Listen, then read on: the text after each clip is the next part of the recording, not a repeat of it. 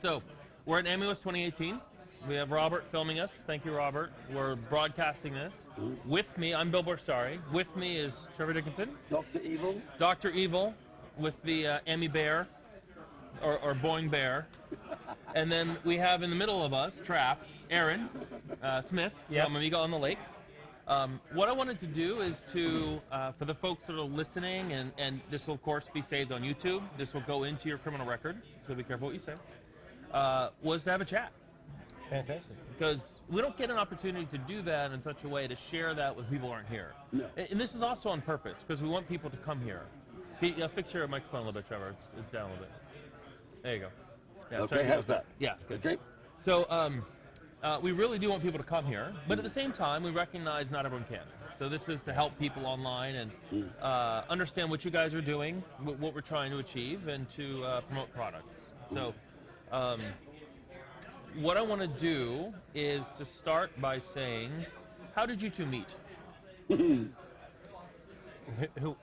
one You, of us you wants go to- first, because you must have contacted me. Actually, I didn't.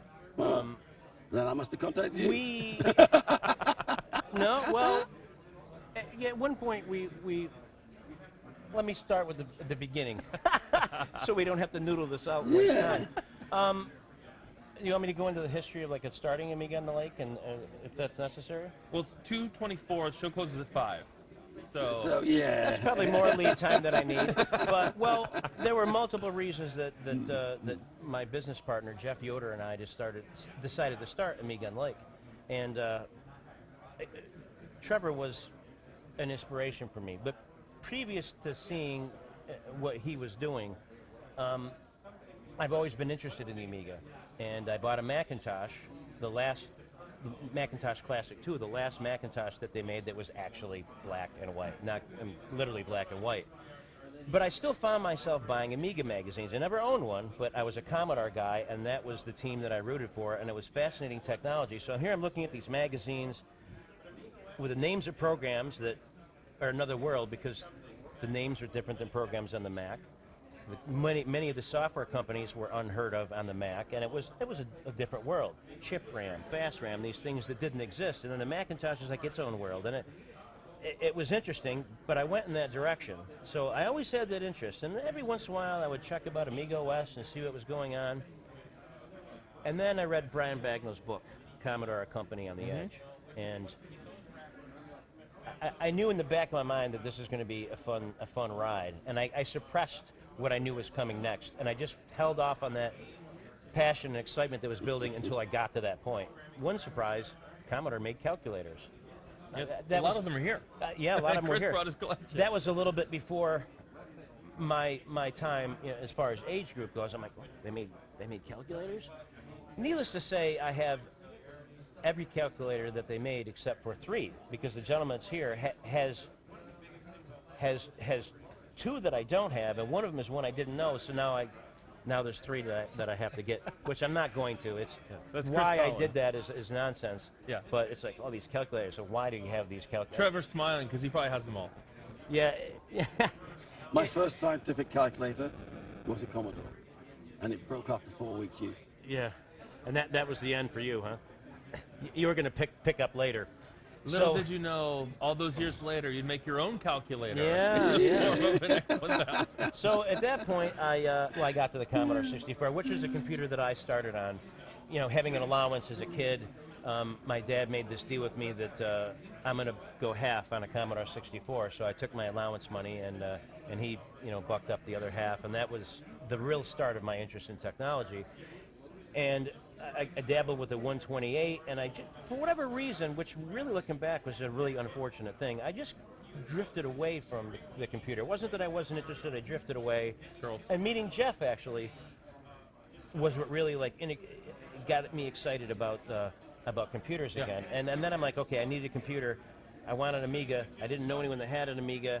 I would go to the place in Syracuse, New York, called Industrial Color Labs, by the way. And I would look at them and think, oh my God, this is amazing. And I got a Mac. So when the book got to the Amiga, I'm like, excitement. So I bought my first Amiga in 2013, an Amiga 1000. And I had the monitor with it. I plugged her in. Excitement was building. I turned it on, and the screen came up to say to put the workbench or the start disk in. I'm like, it works. I shut it off and put it away. I got that out of the way now. I'm going to play with that later. I'm excited. And I bought a whole bunch of other classic Amigas and didn't use them because I was going to play with them later. But then I was interested in the future. And the Amiga X1000 that Trevor produced, I bought it. And that is the first Amiga that I really interacted with. That's the first Amiga I've actually used. And a combination of the excitement that brought to me and the excitement that I saw this gentleman making about, very passionate about the Amiga. And he also backed a lot of this stuff. So the passion was backed up by action, and that really spoke to me. And so I went through this period where I was kind of waiting for someone else to do what I thought was obvious. So someone's going to start a new Amiga place to sell classic stuff and new gen stuff here in the States, and it didn't happen. And I finally said, well, I'm doing this. So out of the blue, I just contacted A-EON and bought boards. And interestingly enough, it was October 8th, 2016. Trevor announced that the X5000 was available. Now, of course, I knew that because I was on board at that point. I had a stack of motherboards. I had a bunch of stuff ready. My fingers on the button. And the second he said the X5000 available, boom, the store went live. And that was like 2 years and eight or 9 days ago now. Wow. Time flies. Yeah. So I didn't talk to Trevor until I don't remember when. I really actually don't remember. But we started talking. But he didn't have anything to do with me. I just rose up on my own. Well, he did, because it sounds like the catalyst that jump-started you again was the X1000. Oh, yes, it was. Absolutely. There's no question about that. Which is exactly what you wanted to do. Which is exactly what I wanted. So you can retire. Yeah. Oh. Well, actually, you're not allowed to retire. Actually, kidding. Totally I kidding. have to admit it. I've reached that age. I'm now officially, what do you call them in the U.S.? Pensioners. Oh, well, we call them old age pensioners, but they're called, aren't they called something else here? Oh, I'm a long way. Entitled. Oh, sorry, pale, male, and stale.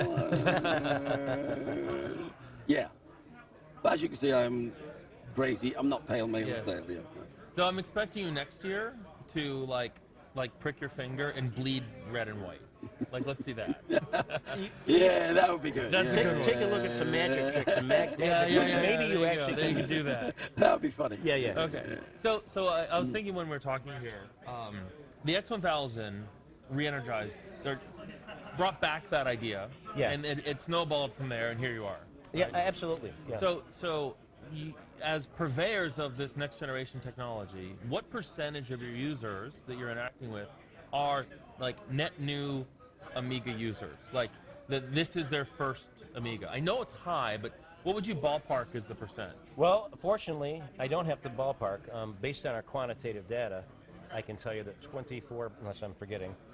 It was about 25%. Yeah, it's 24.6. Last night, yesterday would have been much more crisp.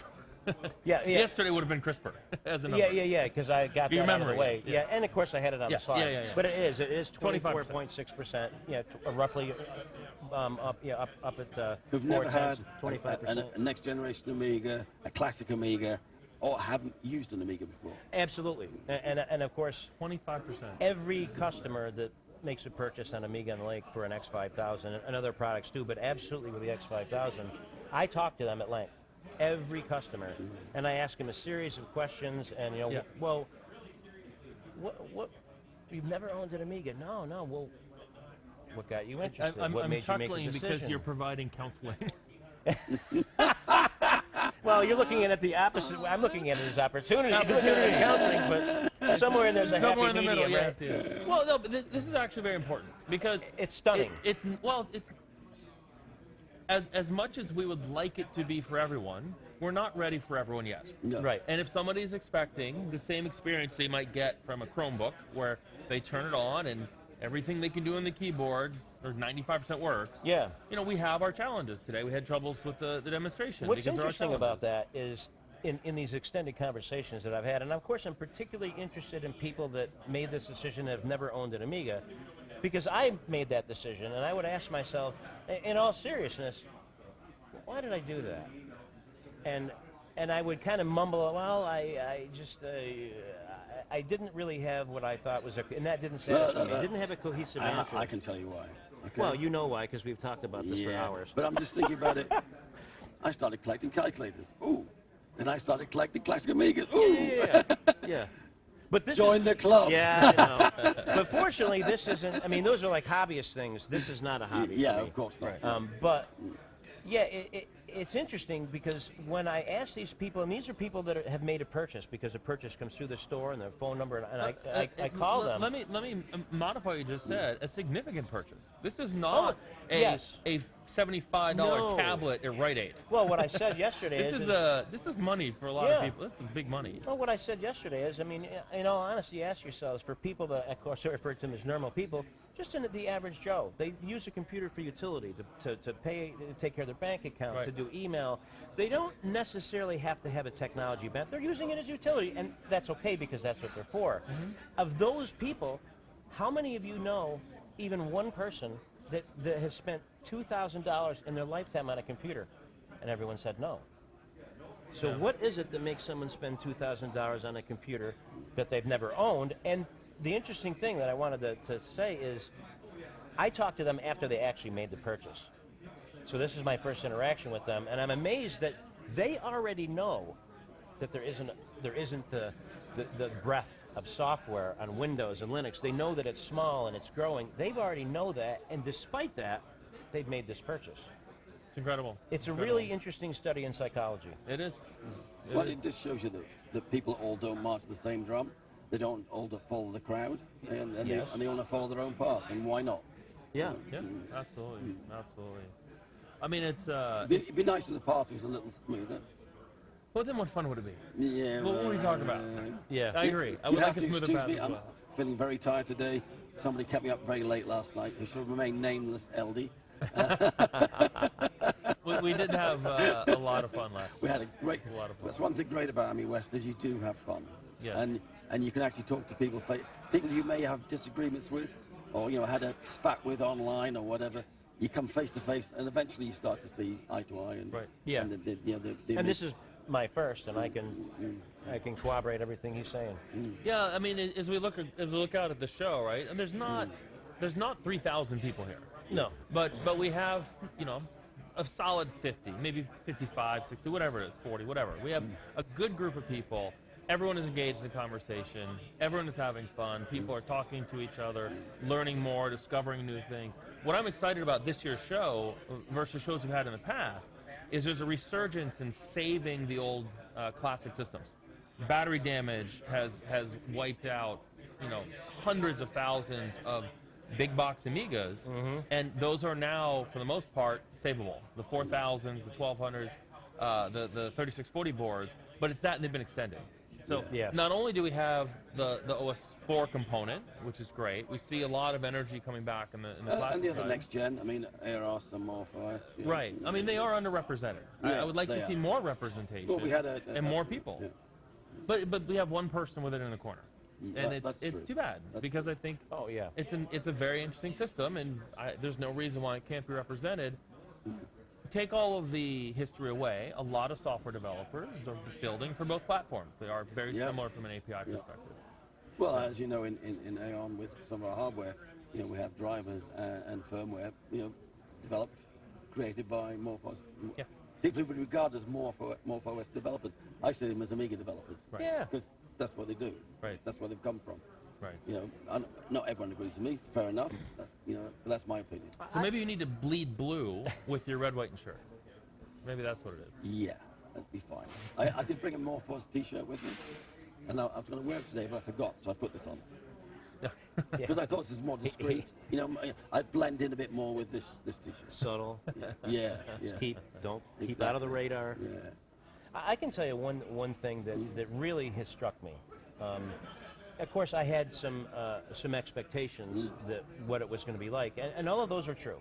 But the one thing, and I've really been thinking about this quite a bit the last 2 days, really struck me is, and I'm going to word it the way I see it, the IQ of a number of people here is off the charts. Their success, their depth of knowledge is really, really, really unbelievably impressive to me.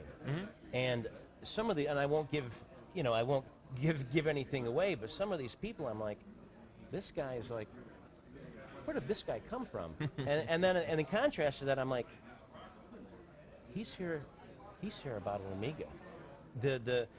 I think that this community has inherited, because of the original unbelievable technology that people gravitate to. People in the know that like this stuff, they recognize what this is. And it's just amazing. I'm really overwhelmed with the number of people here that are just incredible at what they do. And that's really encouraging. We have a very disproportionate number of high-level engineers, very successful people in software, in engineering, in all types of fields, together in this little small room. And it's like, wow, these people are here for Amiga. That has really been something that really has hit me. Well, that's one of the things that R.J. Michael says. He says, you know, it always astounds him that the product they developed 32 years ago, that how many people have come up to him and said, thank you. And he said, what for? He said, I became a graphics designer because of you. I became a videographer because of you. You changed my life. Yes. And he said it was very humbling. And he was actually being very sincere about that. And you look at that people around the room, and you say, you know, the background, their intelligence. You know, there's some super intelligent people in this room. Very. Even when they've had a lot of drink, they're still super intelligent. Yeah. Which is kind of scary, because you realize that even when you're sober, they're more intelligent. Yeah, that's true. Yeah, I mean, I consider myself a sharp guy, a bright guy, and I'm so outclassed here, but I'm not saying that to denigrate myself, because quite frankly, it is really exhilarating and exciting to be around these people, and because you can learn all kinds of neat things and enrich your experience and your knowledge of stuff, and that's just really fun. Yep. Fun is what it is. Now, you're probably wondering why I'm sitting with a little Boeing Teddy on my lap. Before you say anything about that, even I am wondering why you're sitting there with that. Well, it's part of his giant evil plan. Yes. Now that he's got the white bear. Well, somebody knew that last year at Amiwest, actually during the banquet, Yes. Saturday night, I received the news of the birth of my grandson, Finn, and so because Amiwest is a little bit early this year, he's not one until about another week's time, and so obviously I was over the moon about that. So I'm here. So last night, someone presented me with this bear to get to my grandson. Someone. Yeah. If there's a film of that presentation, you need to see it. Yeah. folks, let me tell you, and I will tell you something funny. I was planning on doing this at the beginning of the keynote that I did yesterday, but then it occurred to me, I don't want to be seen and caught on video giving a grown adult a stuffed animal. That's fair. So I had to go to Plan B. Well, we do have the video of it. We're gonna, Yeah, I know. We're going to have to post that video. He's not getting away with Oh, that. it's got to go on your Facebook. You got to know your blog. Many cell phones went up, and it's out there on Facebook already. I'm like, oh my goodness. Lots of people are filming that. Now it's like, well, which one did I not want to be on out in public? I give up. You got to give it up. Anyway, I started going to bring my grandson up as an Amigan, so there's a start. Yeah. Thank you. Oh, my son. I'm a bit worried he's going to get one bowling ball, but that'll do. That's okay. So my son has the inflated bowling ball in his room. Oh, yeah. You're starting them off early. Does it go down frequently? No, it's fine. It's The live. one I've got to go. No. That ball's like perfect. Every 3 weeks, my ball deflates. That's too bad. So, oh man, I have Amiga stories that could go for decades, but at the Henry VIII near the St. Louis airport, the Amiga Inc. people decided that they were going to do some marketing and brought a 10-foot diameter ball that you inflate with helium. Now, keep in mind, you have the St. Louis airport and you have the hotel, and we have this giant tether. Oh, it's so much better. So we're on the roof of the hotel, right? Because we're Amiga people, we do this stuff, and we inflate this 10-foot around bowling ball, which on the roof, which is on the roof of the hotel, red and white. White and red. Yeah, White, red. Yeah, but you know, at airports, all the danger stuff's red and white. Right. That's good. So we put this thing up. That's good. Yeah. So we put this giant inflating Boeing ball over the hotel, and that night there was like really strong winds, so it was like in the parking lot attacking cars. It like broke off like mirrors. Imagine the challenge for the police. That's happening, and Yeah. you're looking at it saying, Oh my gosh. who do we even investigate for that? We do a lot of things that turn out not to be the best idea. But we do them anyway and have fun at it. It was a good time. Sorry, I digress. I'd like to have seen that. That would have been hilarious. Oh, That would have been fun. Brian Dunlop. I have photographs of it somewhere. I actually have them on the machine. I'll show them after. Yeah, I'll show 'em so after. would I. Yeah, that'd be good. I think I have a couple of those with me.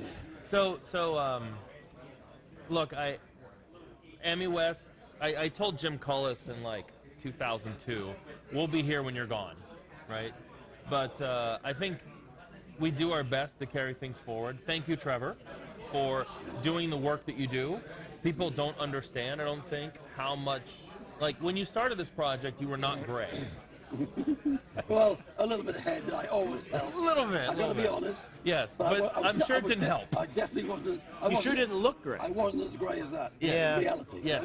Yeah. This has been a lot of work. And God bless And your family. I'm much younger than him, by the way. So. And bless your family for giving this to you when it's like, yeah, grandson's coming. Now I got to go to California to this really important computer conference.